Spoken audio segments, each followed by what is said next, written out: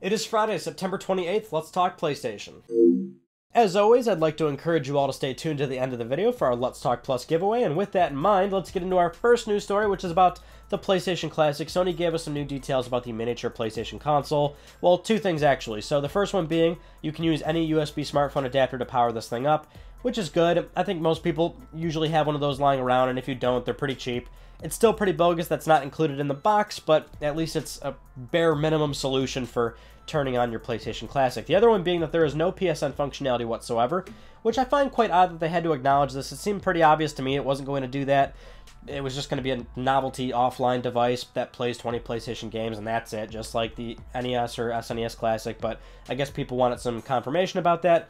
And what's funny is that because I expected that, reading this news story made me think, oh yeah, that kind of would have been pretty cool. Like, just as a simple thing, right? Like, let's say all 20 games had trophies and you would log into PSN just to sync those trophies. You wouldn't have a friends list or anything like that, right?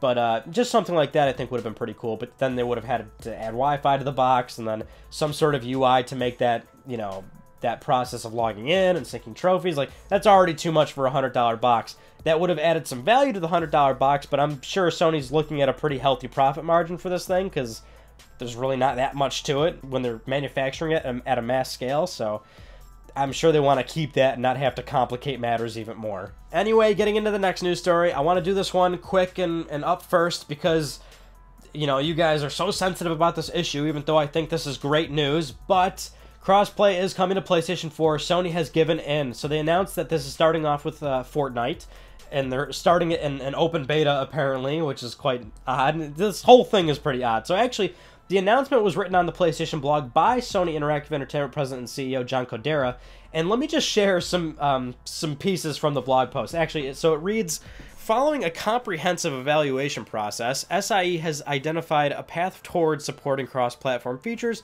for select third-party content. We recognize that PS4 players have been eagerly awaiting an update, and we appreciate the community's continued patience as we have navigated through this issue to find a solution. He goes on to say this represents a major policy change for SIE, and we are now in the planning process across the organization to support this change. We will update the community once we will have more details to share, including more specifics regarding the beta timeframe and what this means for other titles going forward. Now, I've done my rant on the crossplay thing. You guys don't need to hear that again, but this is a good thing that needed to happen, not just for Sony, but the greater good of gaming communities. As I've said, if Sony wants to sell PS4s, they should do it with exclusive games, exclusive content, a better UI, a better storefront, making PlayStation a better platform instead of forcing people into buying PS4s. What's funny about this blog post is that it's like they're begging for compliments that they've finally given into this, right? By saying that they've evaluated it and it's a long process and a long policy. Like, come on, are you serious? We've had examples where crossplay was just turned on by accident by third-party developers. You know what I mean? Like, this has just happened. Now, look, I'm not a software engineer. I'm not an engineer whatsoever. I don't program games. So I understand my place when I say this isn't an easy thing to do or what have you. But when it just happens by accident and then third-party developers have to quickly pull the feature so that Sony doesn't get mad at them, it seems like this is much easier to do than, say, something like PlayStation Network name changes, so this blog post just reads like bullshit to me, you know? Like, they just want some accolades for this, and they gotta carefully plan this moving forward with third-party developers. Like, dude, just let people play games with whoever they want and focus on making PlayStation great. The other details specifically to Fortnite is that it's what you'd expect. So it's full cross-platform play with all platforms that the game's available on, your progress transfers, your V-Bucks and costumes and all that nonsense. It's as you'd expect. And hopefully this will be the case for most third-party games moving forward, but with Sony, who knows at this point. Now, for this next one, I want to step backwards a little bit and focus on some PlayStation 3 exclusives because their servers are closing October 25th, 2018. PlayStation All-Stars Battle Royale, Twisted Metal, and Warhawk. I love Warhawk. It was one of my most beloved multiplayer games. I wish we could have Warhawk on PlayStation 4. I think it's so fun. Some of my fondest PlayStation 3 memories were on that game. We actually did a remembering video on that game not too long ago, which you could go check out. PlayStation All-Stars, I think, is more of a loaded topic. Some people loved it, some people hated it. Some people say that the PlayStation characters just weren't as iconic, or they hated how the knockout system worked. I've always vouched for it being a pretty good game. I enjoyed my time with it, although I'm not even much into fighters and things like that, so who am I really to say when I'm not super into the genre to begin with.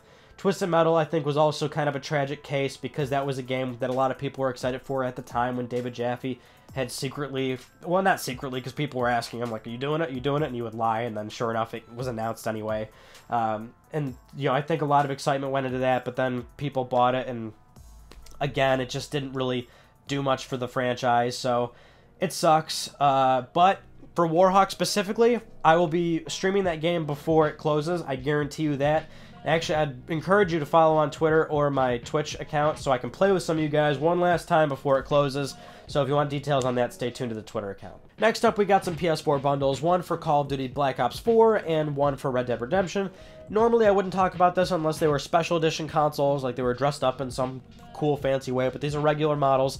I'm talking about this because they're PS4 Pro bundles, and it seems like in recent months, or in the past month at least, there's been a shortage of PS4 Pros. A lot of people are reporting that they can't find them in stores, and they're hunting around. Even Amazon's been getting out of stock of them a lot lately, and you're actually seeing third-party vendors sell them over MSRP, which is pretty weird. So a lot of people have been asking me about that. I guess I'll just touch on it real quick.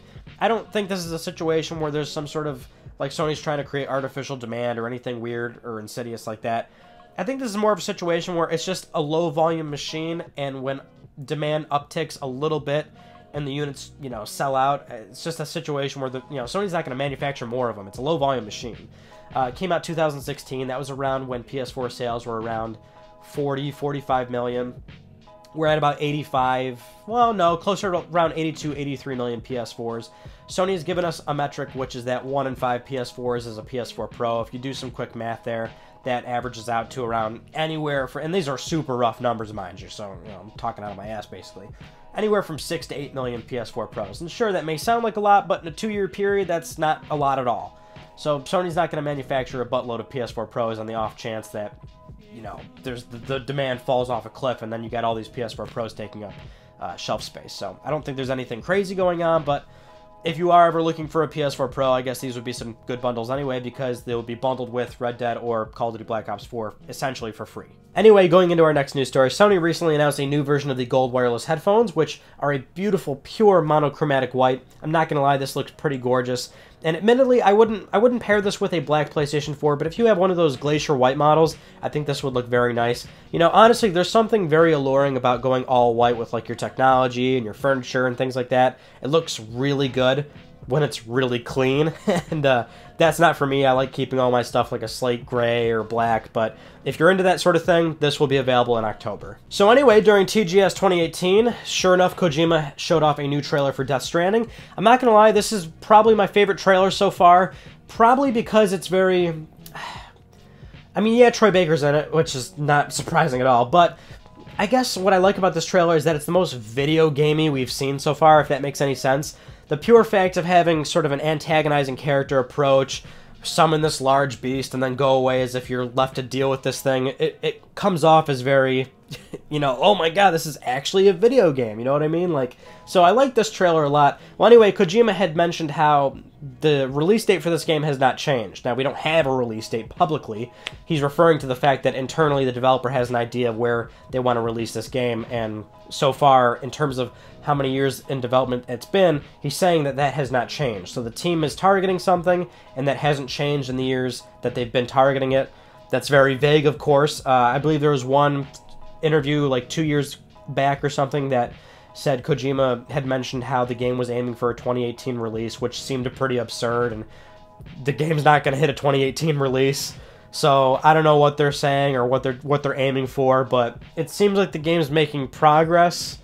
How fast, I don't know, but at least I've walked away from a trailer actually, not that I didn't like all the other trailers, but this one I'm really like, alright, that was pretty cool. So recently, Sony Ben's creative director John Garvin did an interview with Official PlayStation Magazine talking about Days Gone, and he had touched on the fact that Days Gone is actually more story-driven than we're led to believe, because we haven't really seen a whole lot of narrative from that game. Most reveals and trailers that we've seen from the game have all been like pure gameplay, which is refreshing, by the way. I like that. It's not often that you see this much gameplay out of a game, because so many trailers and teasers nowadays focus on the narrative, and you see gameplay later, so it is refreshing. But he was actually quoted as saying, "We haven't been focusing too much on story yet. There will be a lot more to come on that coming soon. I'm the writer and the director, and I've written all the games for SIE Ben, and they are all narrative story-driven games, so this is a huge part of the game. We're just not talking about it yet." So I'll be interested to see when the studio is ready to talk more story, because honestly, if you do watch some gameplay, there's like small moments of dialogue, and you can tell that it is narrative driven, like maybe more so than we think. We just haven't seen a whole lot of it, so I want to see more for sure. Now, moving on to PlayStation VR, Sony's Shuhei Yoshida was talking to the Japanese PlayStation blog at TGS 2018, discussing how in the future they might want to focus on full-scale projects, deeper experiences, things like that. He was quoted as saying, "Users will not want a short experience, they will want to have a game to play for a longer time. Based on such expectations, I came up with the strategy of making full-scale games of larger scale in the second and third years."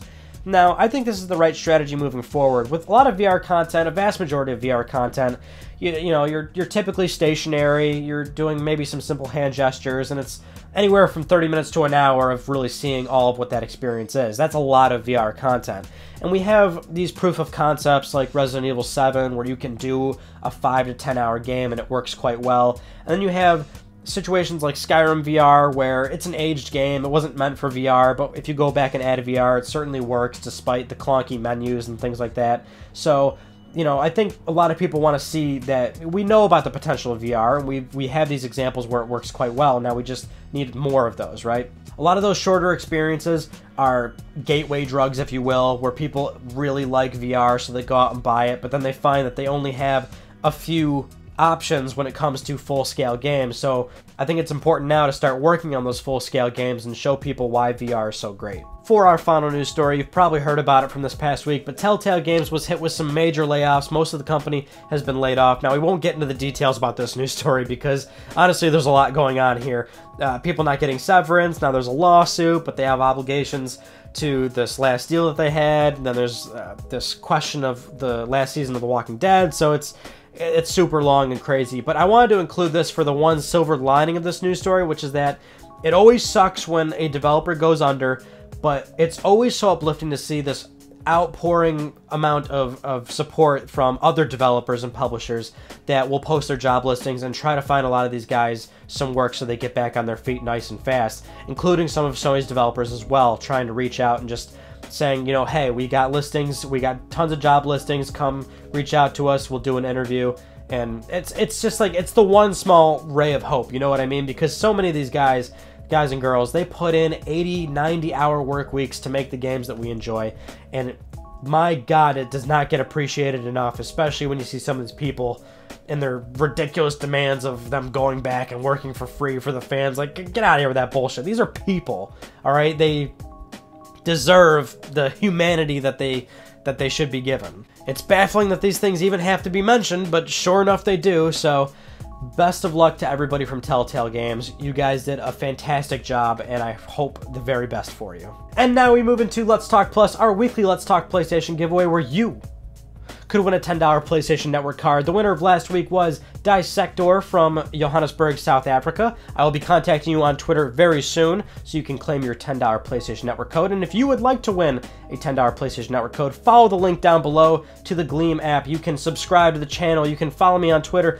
You can retweet, you can retweet, actually, the PS4 documentary, which is great. That's a good segue. So if you want to enter into the Let's Talk Plus giveaway, follow the link down below. You could win. The winner will be announced next week. Anyway, that gets into our... That's a nice segue, actually, into our closer. So the PS4 documentary went live on Monday. I'm so glad a lot of you guys enjoyed it. That video took a long time to make, and it's awesome that you guys really enjoyed it. So you can actually also retweet the... I'll tweet it out... I'll tweet it out later, but it will be a link to the PS4 documentary, and that'll also give you another entry into the $10 PSN code if you are inclined to do so, which I think you should. Other than that, I got 2 videos coming for you this coming week. So on Monday, we're going to be doing a video on PlayStation Network name changes. It deserves its own video. And then also, I don't know when, but at some point, it's something special. I just got a new channel trailer coming up, because the one that, if you're subscribed and you don't ever see it, but if you're unsubscribed, you see a channel trailer, and I made it like 3 years ago. It's back at my old place. It's kind of cringy, so I was like, I gotta make a new one. So I'll upload that at some point. It's like a minute long, you know, it's nothing crazy, but keep an eye out for that. I'll make it public so everybody sees it right away, and you know, that'll be fun. I'm so enthusiastic sometimes. Alright, so that concludes this week's episode of Let's Talk PlayStation. I'm Ryan Benecki. Thank you all so much for talking with me, and I will see you guys next Friday.